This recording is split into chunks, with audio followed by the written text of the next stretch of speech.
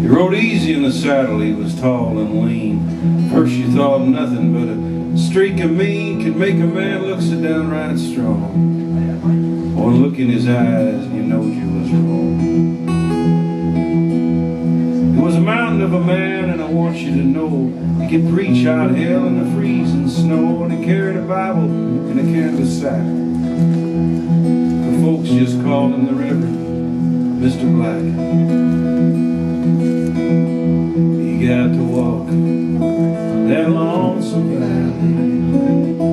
You got to walk by yourself. Ain't nobody else can walk it for you. You got to walk by yourself. Well, if ever I would have thought that this man in black was soft, had a yellow up his back, I gave that notion up the day a lumberjack came in and he wasn't afraid. Kicked open the meeting house door and he cussed everybody up and down the floor, and then when things got quiet in the place, he walked up and cussed in the preacher's face.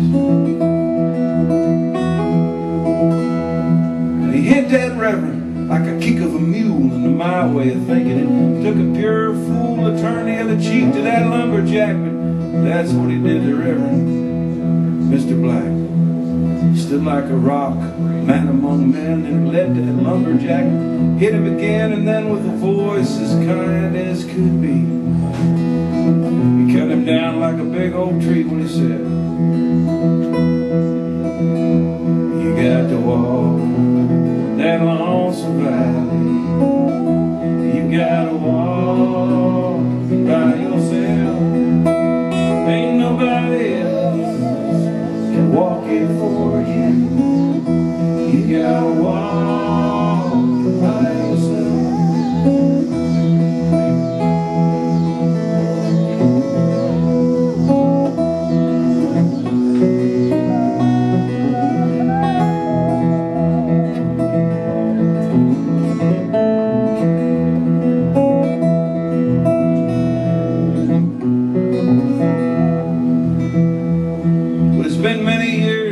Had to part, and I guess I learned his ways by heart.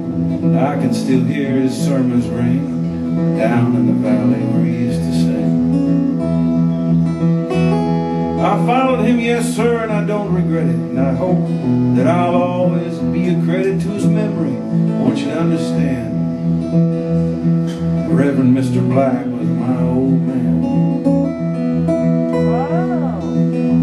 You got to walk that lonesome valley. You gotta walk by yourself. Ain't nobody else can walk it for you.